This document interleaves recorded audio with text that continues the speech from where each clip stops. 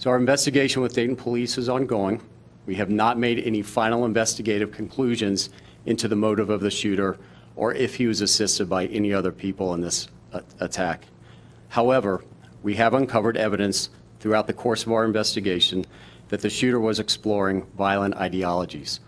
And based upon this evidence, we're initiating an FBI investigation side by side with the Dayton Police homicide investigation to make sure we get to the bottom and we explore everything and we try to understand the best we can why this horrific attack happened. And so, yeah, so we have found very specific. One thing I'll point out, that we have not found any indication that it's a racial motivation. That is not, we have not found that anything that indicates that it's a racial motivation at this time.